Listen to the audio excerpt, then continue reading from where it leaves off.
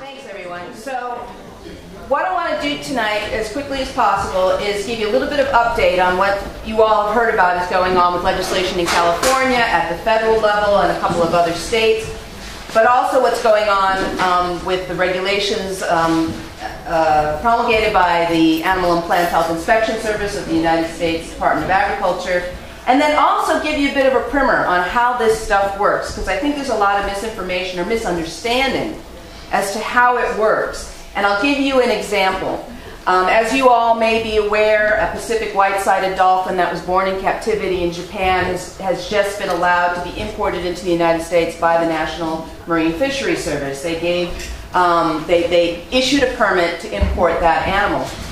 There is always a public comment period when permits are issued or proposed to be issued under the Marine Mammal Protection Act.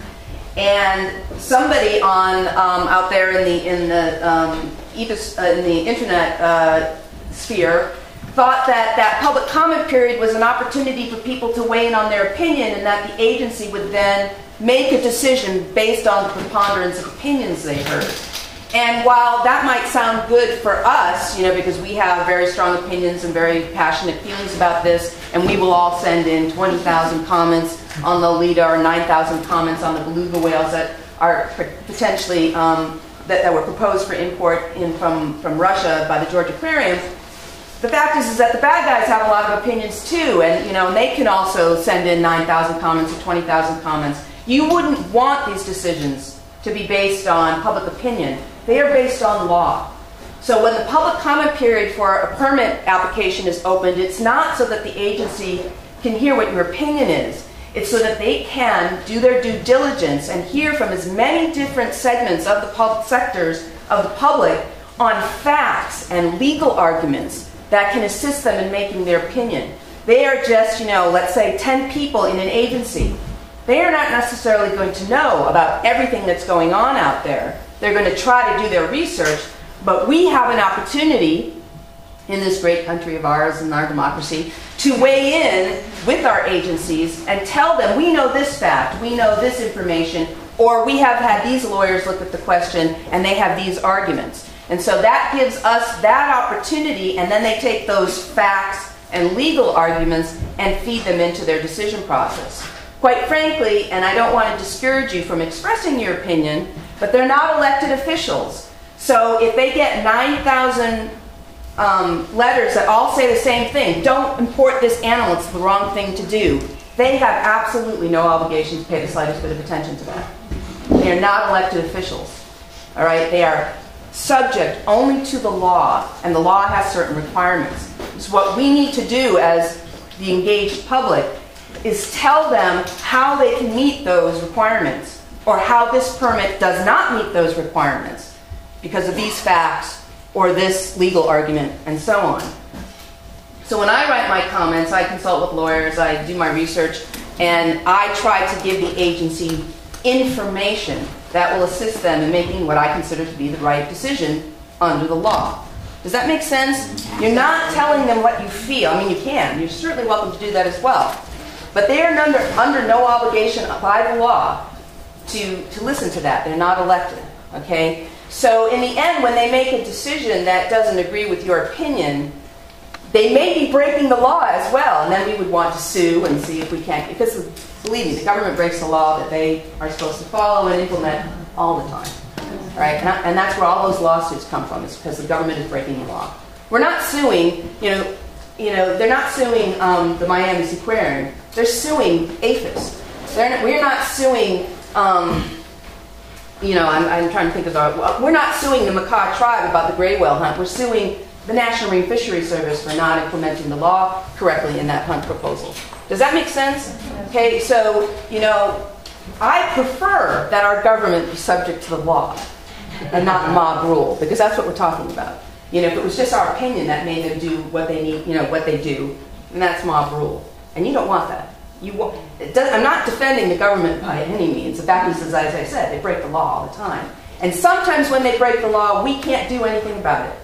And that's when you really start to feel like, what kind of country do we live in today?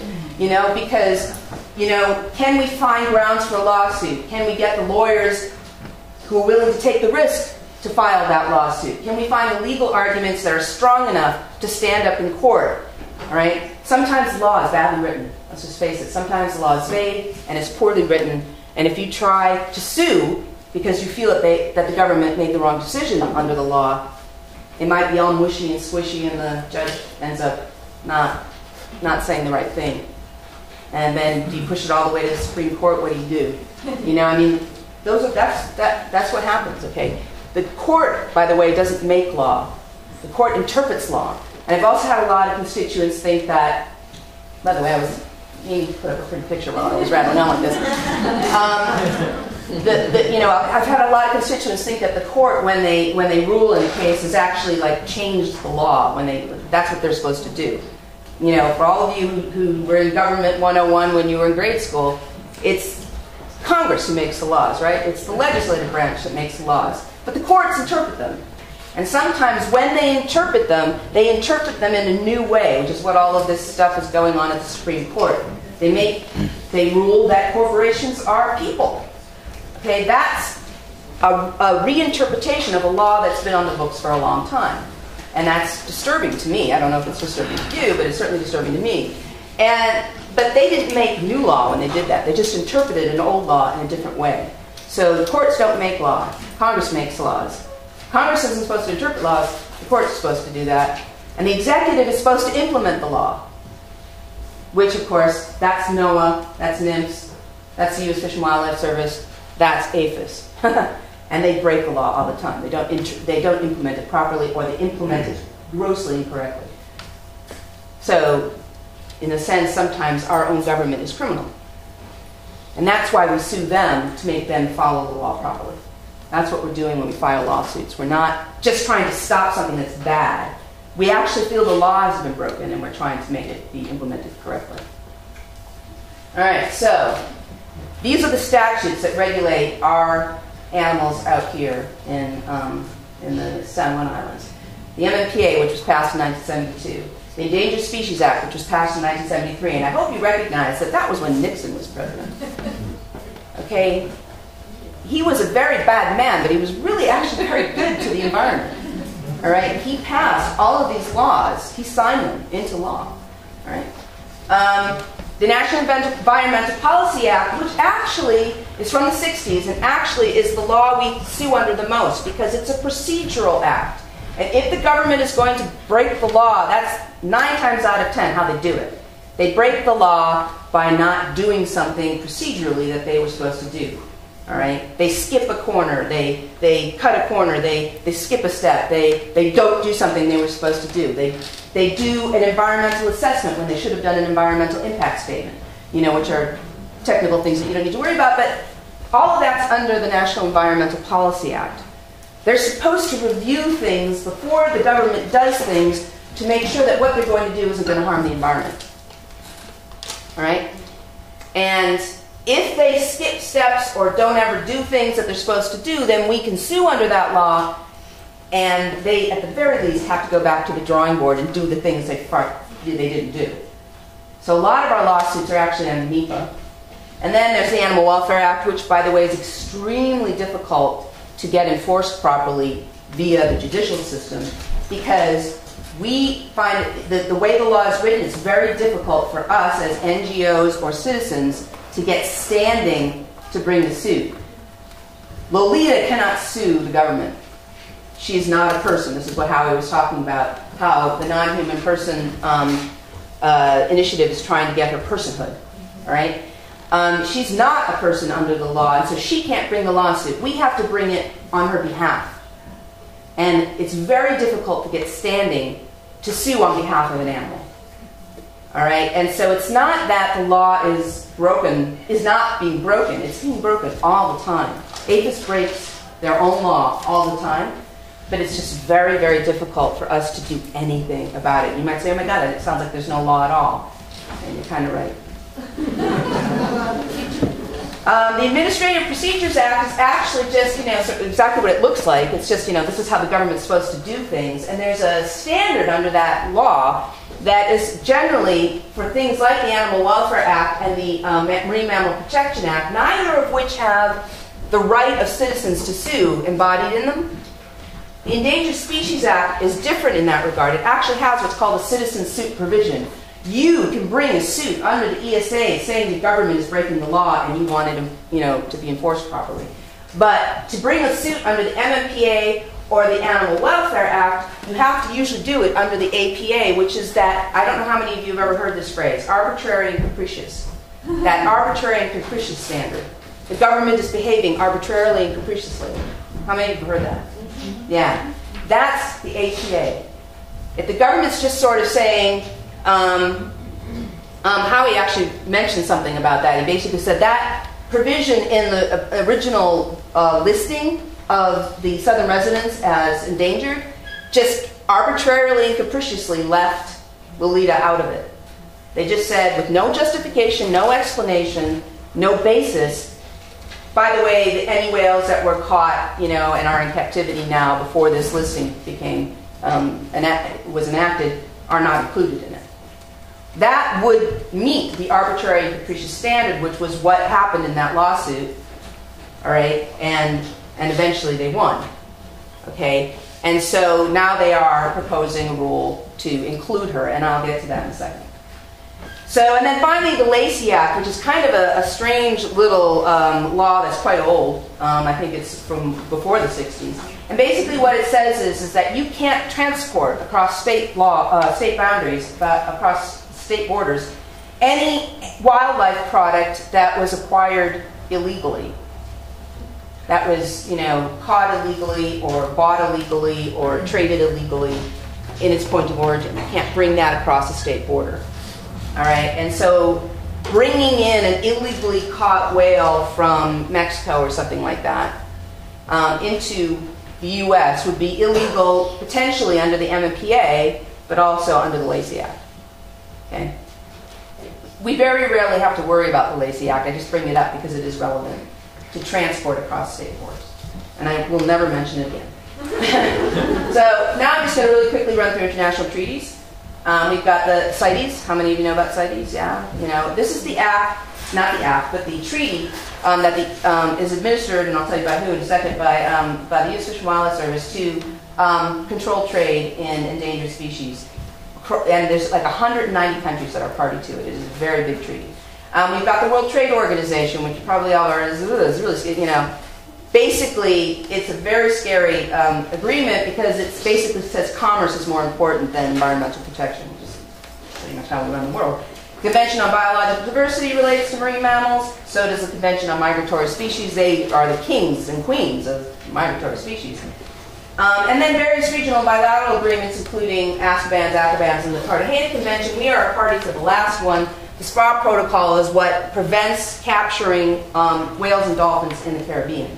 And just as a little tidbit that will surprise none of you, we were the last Caribbean country to sign the SPA protocol, we being the U.S., one of the last, not the last, but one of the last Caribbean countries, we have Florida, of course, you laugh, but some people are like, we're not in the Caribbean. The SPA protocol, we were one of the last to sign it because the industry, the public display industry, was lobbying the government not to sign it at all because they didn't want us to be bound by a treaty that prevents capturing these animals in the wild. They wanted to keep the Caribbean open as a possible source of animals. And so when SeaWorld says they're a conservation organization, this is the sort of thing they do. They don't come to these forums to improve protection for these animals. They go to weaken them so that they can keep certain areas open as sources of animals. They did it with the IWC as well. So the U.S. Department of Commerce is responsible for, they have the agencies of the National Marine Fisheries Service, which is also known as NOAA Fisheries, and they're responsible for these three laws in that order.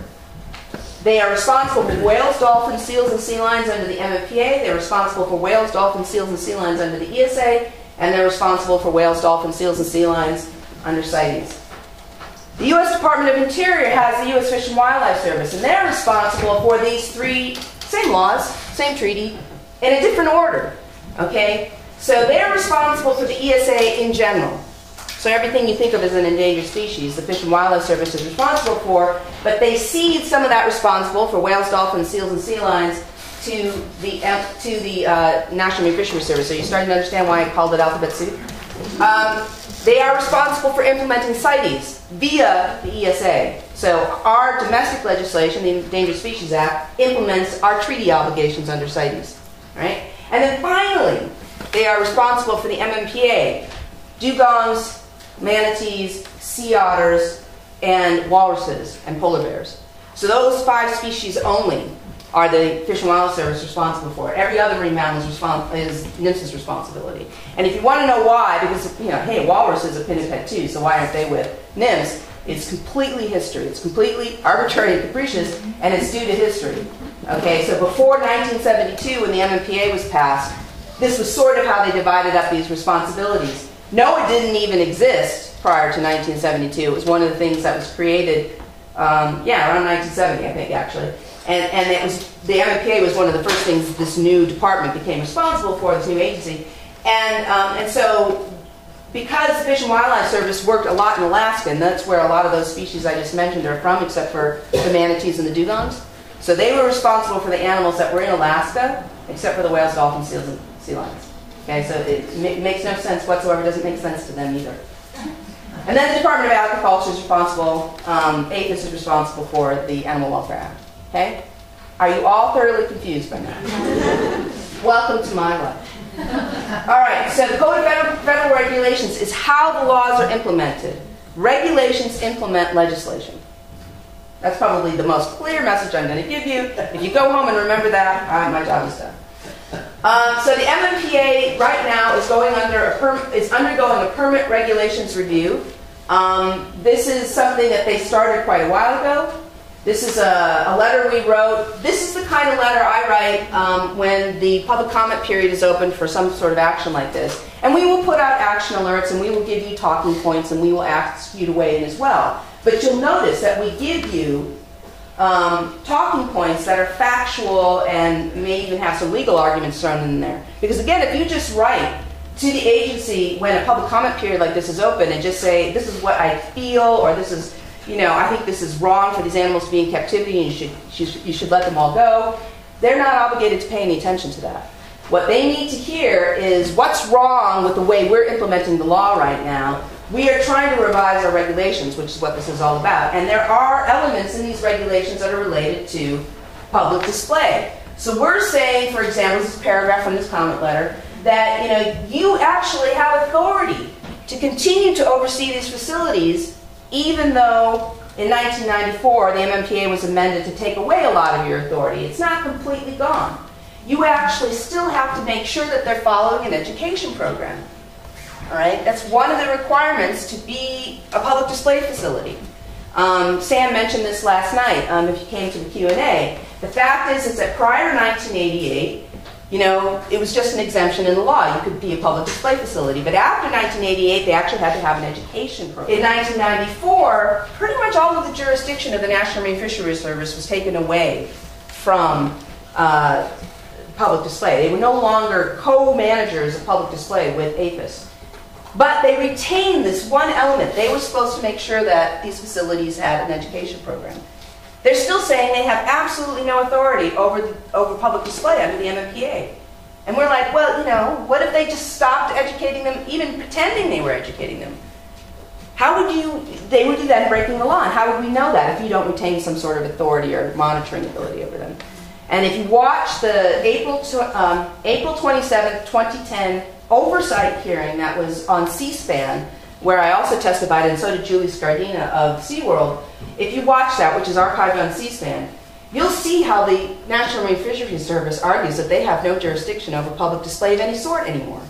But that can't be true, because these provisions still exist in the law, and they have to have some oversight, or they can't enforce those provisions. So, again, the government breaks the law all the time. In our opinion right now, NMFS is breaking the law on this point. And Congress at the time kind of agreed with us, but then there was an election. And a lot of those committee members left. So, the AWA, they are also undergoing standards review.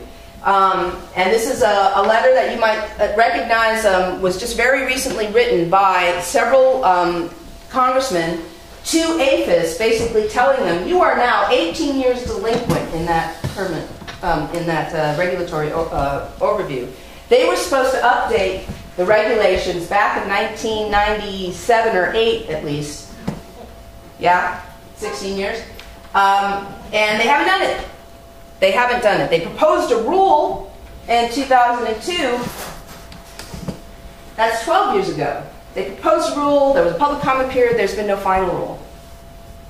All right, so they are now way out of date in updating. These are the regulations, by the way, that dictate whether, what size tank should be, what kind of water quality should this tank have. All right? Those standards that are currently keeping, for instance, Lolita in the box she's in, which is also actually illegal. It's not actually even up to these minimum standards of APHIS, but let's set that aside for the moment and just assume it is legal. It's still a box. It's a very small box. Why is that legal? Because those are 30 years out of date, those regulations. 30 years out of date with the science that we now have, out of date with all of the work that some researchers have come up with that's, show, for instance, that bigger is better. A bigger tank is a better tank. And so the reason APHIS is 12 years out of date with the final rule is because they just don't want to make this decision. It's going to really upset somebody. It's going to upset us because they didn't make a big enough improvement, or it's going to upset the industry because it's too much of an improvement. So they don't even want to, they're being cowards. They're just not publishing this rule. And so these congressmen wrote this letter saying, look, you got to do this. This is getting a little ridiculous. Legislation. So those are two regulatory processes that are underway right now.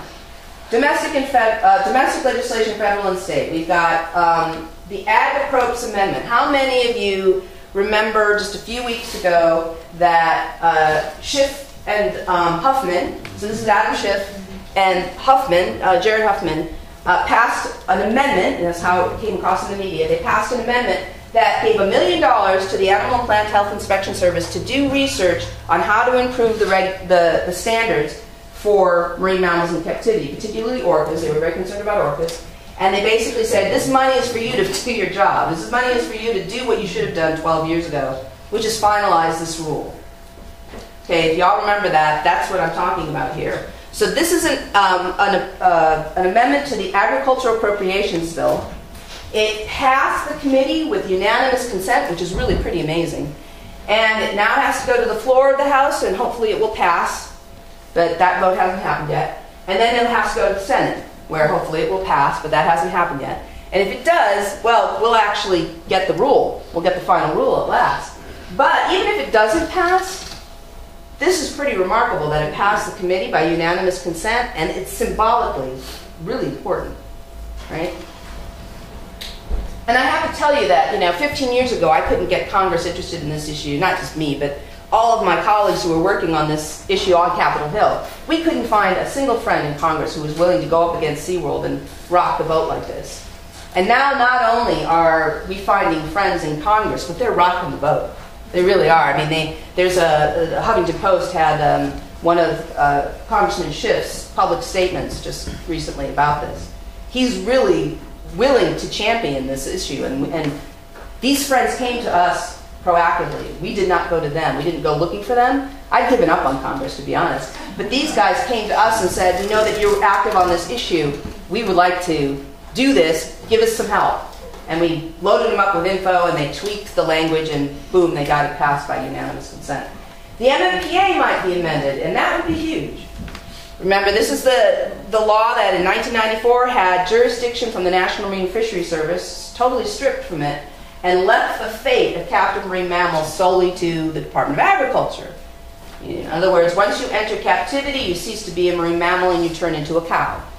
And basically that's how they're protected, is by a law that protects, puppies in puppy mills and cattle in livestock lots and all of that, and think about those things that are allowed under that law. And that's the only law that protects them anymore when they're in captivity. As I told you, except for the educational component, NIMS doesn't have any jurisdiction anymore. And this is, very much a problem. We'd love for an amendment to return it to the way it was before 1994, when the National Marine Fisheries Service and the MMPA did have authority over public display of these animals, because I can guarantee you, if that was still the case, if the pre-1994 situation of the MMPA was still in effect and the National Marine Fisheries Service had jurisdiction with APHIS over captive marine mammals, all of the stuff that's happened with blackfish and the OSHA ruling and the new science, like what John's doing, we would have a lot more hope that, in fact, orcas would be out of captivity very shortly. I'm going to go through real fast. Everybody knows about AB 2140. The interim study is moving along. And these are the Kottlers, Ava Kottler, Kira Kottler, and Lizzie Graham. And really effective lobbyists there. You know, the assembly members ate them up with a spoon. You know, they just love it when little kids come and just show that kind of passion and commitment. I don't know if anybody recognizes the dude in the back there, but that's Eric.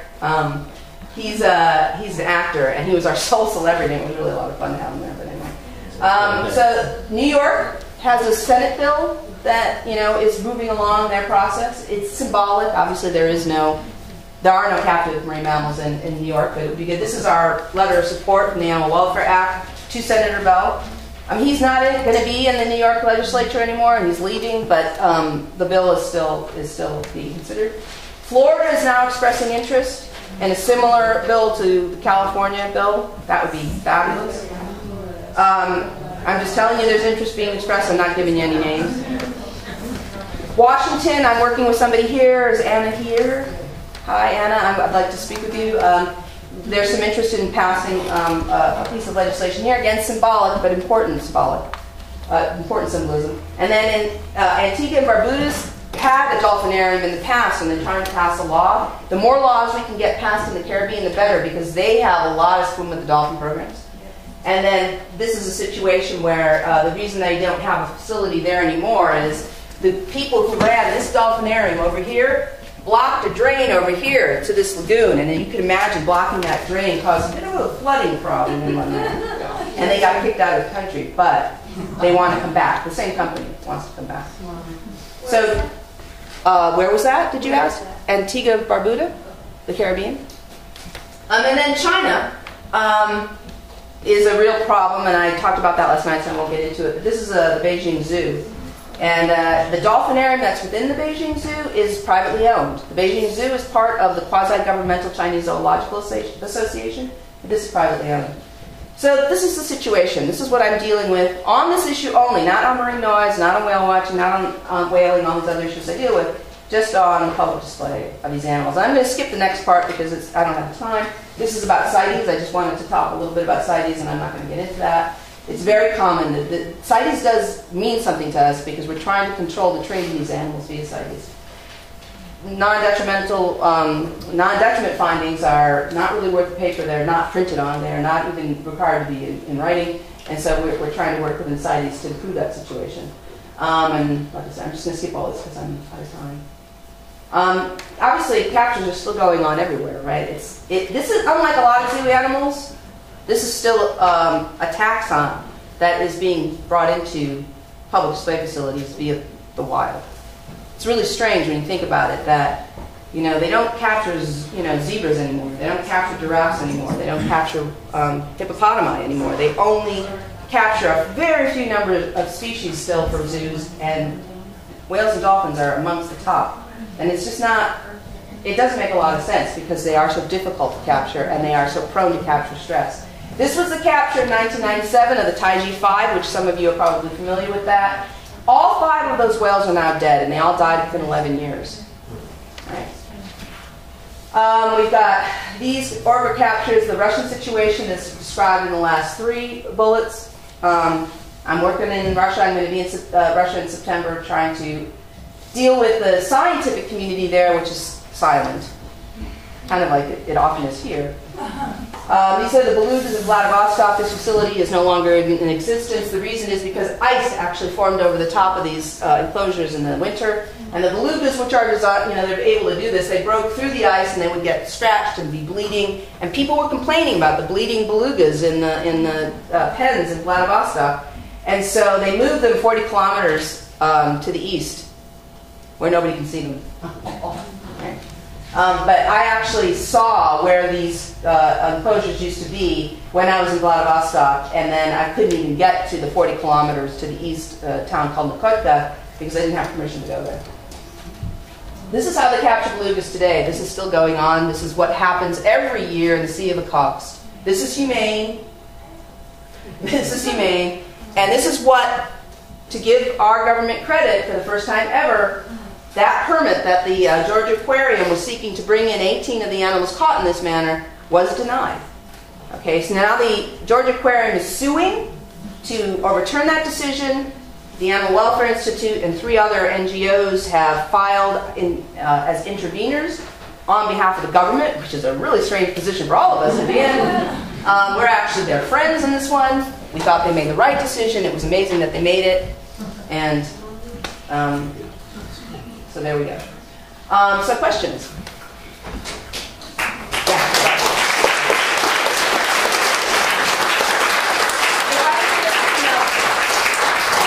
That's sort of, like I said, a really quick update on what's going on with the treaties that we are party to our laws, to our regulations. So, Naomi, how much does it help to contact your senators and congresspeople if we as non-scientists can't do the comment thing as like we should, as you say, contacting our representatives and saying, you need to get involved in this like that? Yes, like Schiff and Huffman. Yeah. It makes all the difference in the world. Elected officials do have to pay attention to what you say. Executive level, the officials that work in the executive branch, other than the president and the vice president, don't have to, worry so much about what you think or believe because they are appointed. They're not elected. And that's what I mean about how the agency doesn't have to listen to your opinion, but they do have to listen to your facts. Because the law requires them to listen to your facts. So that's why we give talking points to our constituents when they write. The more letters they get about these 5 talking points, the more there's no way they can avoid answering those questions. So it isn't totally pointless for you to respond, but going to your elected officials is absolutely paramount. And in fact, what you can do is go to your elected officials and say, I want you to write a letter in this public comment period and tell them, as Senator Smith, I want you to do the right thing. I need you to follow the law. This law says you can't do this. Because believe me, when Senator Smith says that, it means a hell of a lot more than when even I say, as an NGO that represents some people. They don't like it when Congress looks at what they're doing. And that's a good thing. See? Oh, there are several facilities that are party to that permit application. The Georgia Aquarium was the permit applicant of record. And they were going to bring in all 18 whales, and they would be the owners of record. But they cannot hold 18 beluga whales. They can only hold, well, they can't hold any. Their tank is really small. But, they claim they can hold 3 more than they've got. And the APHIS regulations agree with them. So they were going to keep 3 and distribute the other, can I do math? 15 to 3 other facilities. The 3 SeaWorld parks and the Shedd Aquarium. And potentially Mystic Aquarium in Connecticut eventually. So those other facilities were party to the permit application, but they would not be the permit holder of record. And now that there's a lawsuit, the Georgia Aquarium has sued the government over their decision to deny the permit. Again, those 4 facilities are not part of that lawsuit. It is just the Georgia Aquarium suing the government. But obviously their interests are in play. So that's the connection. SeaWorld is going to get some of those animals if they get into this country. My feeling is, just in case you're wondering, and it might be one of the questions I get asked, I'll just answer preemptively. I think they will lose their lawsuit. I think the government stood on pretty solid ground. I think there's a history, there's a legal tendency for judges, administrative law judges, to rule with deference to the agency. Which, when it's us suing the government, really pisses us off. But when it's the industry suing the government, we like that. So the fact is that the court's probably going to defer to the agency and say the agency did, we look at the record and they did their due diligence and they answered all the right questions. And so the decision stands. So that's how I feel it's gonna work out, and we're doing our best as interveners to make sure that's how it works out. But in the end, we'll see what the judge does, and it's going to take a long time for that to play out. It won't even be close to a decision by the end of the year. It'll be another several months away.